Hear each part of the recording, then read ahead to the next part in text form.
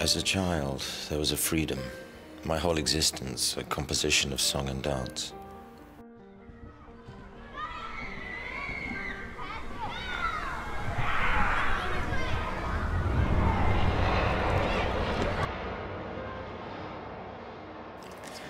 Unfortunately, as I have matured into adulthood, this is a life which has long been unavailable. This understanding of my youth has only occurred to me in recent weeks, and I have spent the entire time endeavoring to recapture it.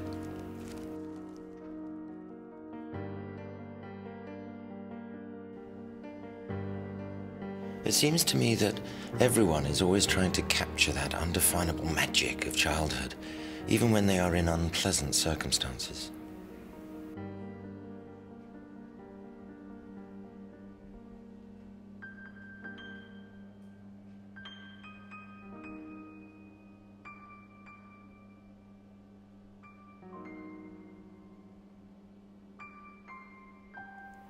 I do not doubt, as with many circumstances in life, that there are exceptions, but in light of this recent revelation, I was sure that this magic was not only absent in my life, but was directly contributing to my disillusionment with reality.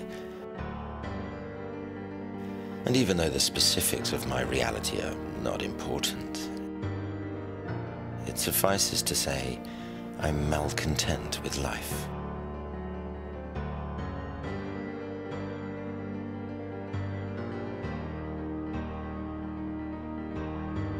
And with every day that I grow older, I feel that my cynicism matures.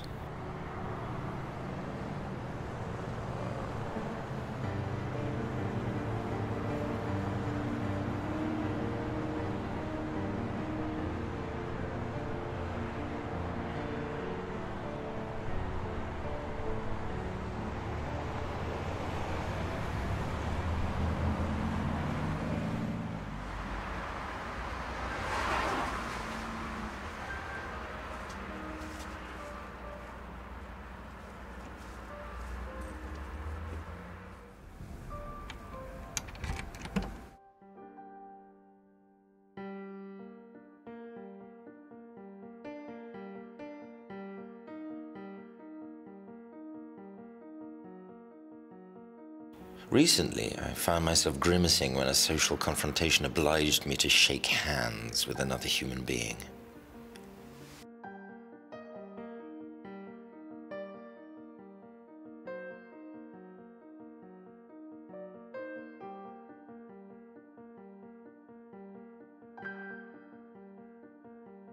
And it was this, amongst a host of other incidents, which has led me here.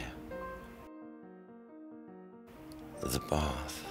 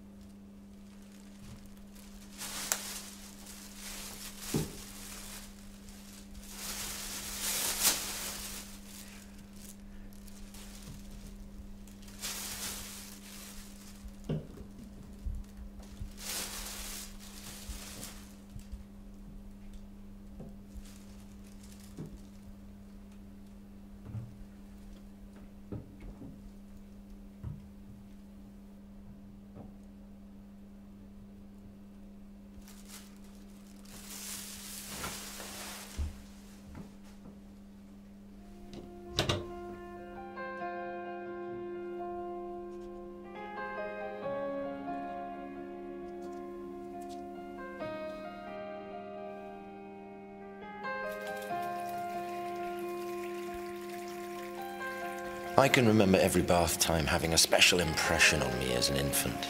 The depth and warmth of the water, the excitement of the endless bubbles, not mentioning the undivided attention of my mother, the god of my own soapy heaven.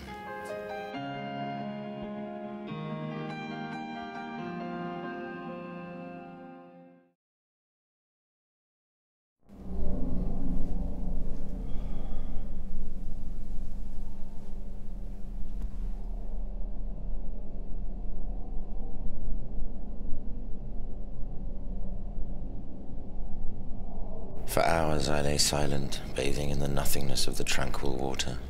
I could feel the bubbles upon my chest and around my neck, kissing, tickling until they climaxed in sweet bursts of perfumed vapor.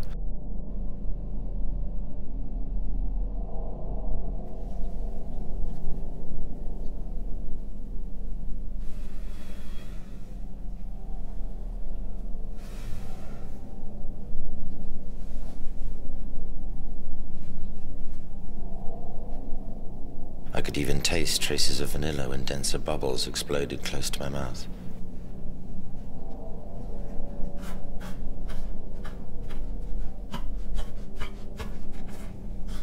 I was drunk on the sensuality, blissfully inebriated.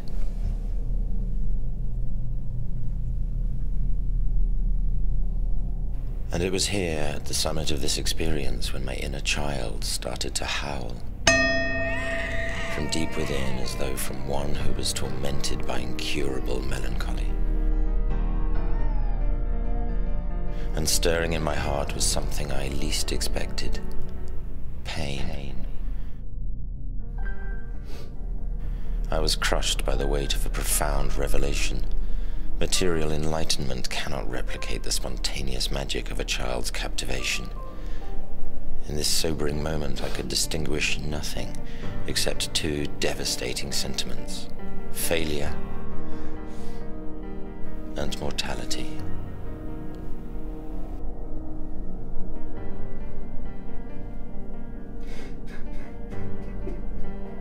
I can hear my tears burning the bubbles.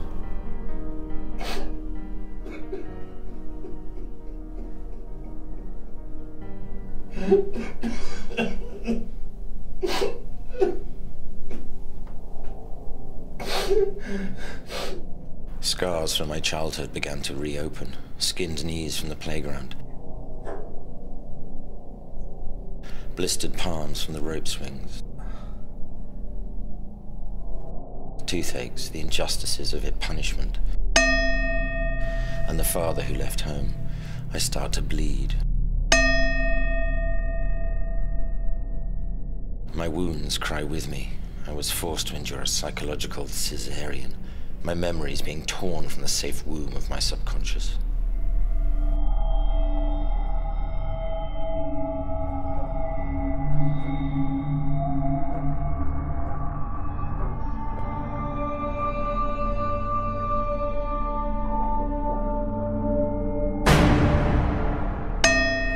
I'm aware of nothing but darkness.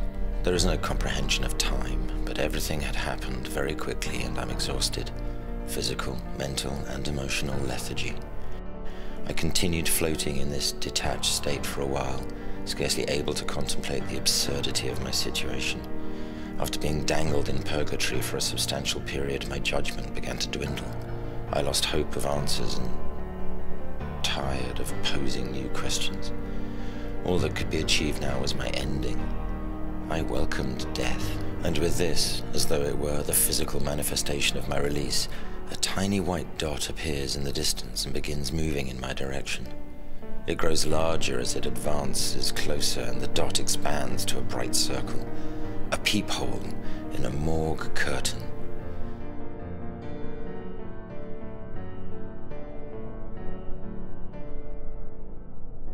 And from nowhere, images dense in color and texture start to appear in front of me, fleeting memories.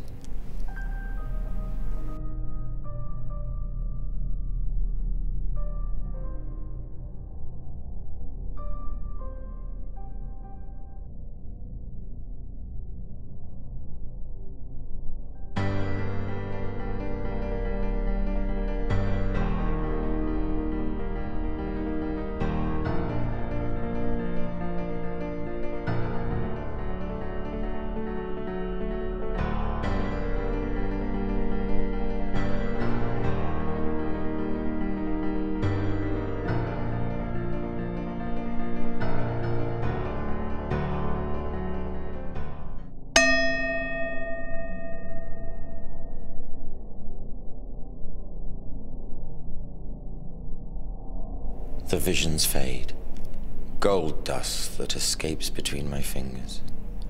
My tired eyelids fold upon themselves like withered petals. The grip of the black releases me.